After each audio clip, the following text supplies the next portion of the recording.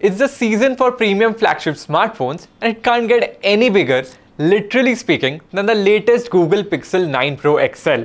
The Pixel series is still among the best ways to experience Android, and Google has successfully leveraged AI to further enhance the user experience. But is it worth the XL size price tag? Stick with us till the end to find out. The design is quintessentially Pixel, but more refined and contemporary than the previous phones. The phone is built really well and feels ultra premium in your hands. And then there are the colors, which look classy. Options include obsidian, porcelain, hazel and rose quartz. Having used all the colors, I feel the porcelain variant looks the most regal of the lot. The phone itself is extremely flat, which makes the rectangular camera island protrude more than it should. In fact, at first glance, the camera seems like it was stuck on the back after the phone was made. As the XL in the name suggests, this is a big phone. So big, in fact its dimensions slightly edge past even the Apple iPhone 15 Pro Max. But at no point does this phone feel bulky.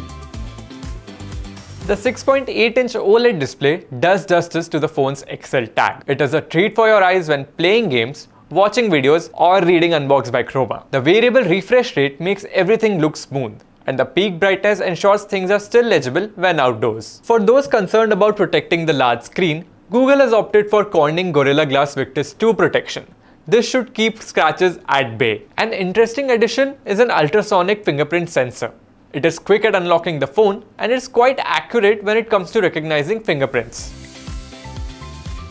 Under the hood is the latest 10.4G4 chip, which Google says is faster and more efficient than the previous chips. In essence, this will translate into snappy day-to-day performance, and I couldn't agree more. Though it misses out on the raw power of the latest chipsets from Qualcomm and Apple, there's enough juice on offer for a lag-free user experience. At no point during my usage did I come across any major lags or stutters. For those wondering, the Pixel 9 Pro XL is not a gaming phone, but you can still enjoy titles like Asphaltine Legends at its highest graphics. The phone tends to get a tad warm when pushing the internals to their limits, but at no point did things reach uncomfortable levels.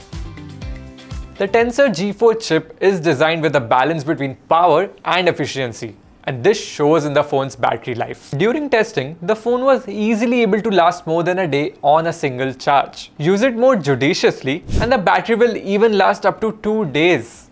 But when the time comes to charge, the Pixel phone takes a small step back. For starters, there's no bundled charger. And when you do use other fast charging adapters, it still takes a considerable time to fully charge. The phone runs Android 14 out of the box. This is somewhat disappointing. I was expecting Google's latest phone to run the latest Android version right from the start. Still, Google has announced 7 years of software support for this phone, so an Android 15 update should be right around the corner. On paper, the cameras on the Pixel 9 series haven't seen an upgrade. The rear setup continues with a 50 megapixel main camera, 48 megapixel ultra-wide camera with a macro mode, and a 48 megapixel telephoto camera. But it's a case of don't fix what is not broken. The camera UI remains simple and it is quite easy to shoot great looking photos. Speaking of which, the main camera shoots stellar photos in daylight conditions, managing to capture plenty of details.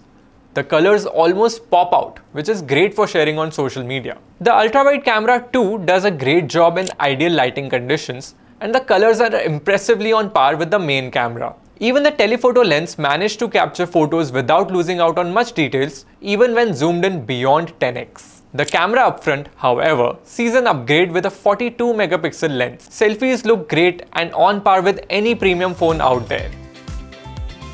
Thanks to Google, we are reaching a point where AI is no longer just a support function. Instead, some of the new AI features could steadily change the way we use phones. Take for instance Gemini Live, which is a virtual assistant that is more human-like than before. It will perform certain functions and answer your queries, but is now capable of having a proper conversation with you. And Pixel Studio can generate images from a text prompt. While it works well, it is a feature to have fun with and not for serious use. Pixel's cameras have been known to leverage AI with features like Best Take and Magic Eraser, but this time around, Google has added 2 more features and each are noteworthy. Add Me lets you magically add yourself into a group photo you are shooting. The feature works so seamlessly that it is near impossible to tell the AI photo apart from the real photo. There's also Reimagine, which uses AI to change the background of your photos. Let's just say that we had a bit too much fun with this feature going crazy with the background choices. The Google Pixel 9 Pro XL is what we call a super phone. If you're on the lookout for a phone that can do pretty much everything imaginable and a bit more, then this is it. Priced at 1,24,999, it is also a true rival to the ultra-premium Samsung Galaxy S24 Ultra and the Apple iPhone 15 Pro Max. There's a lot to like about the design, the humongous display, the cameras, and of course the myriad of AI features. It's this last bit that is also a key differentiator, and Google is in the front seat driving this change in the way we use smartphones in our daily lives. For these reasons, we rate the Google Pixel 9 Pro XL 4.5 out of 5 stars. Would you get the Pixel 9 Pro XL? Let us know in the comments below and subscribe to Unboxed by Chroma for more in-depth reviews.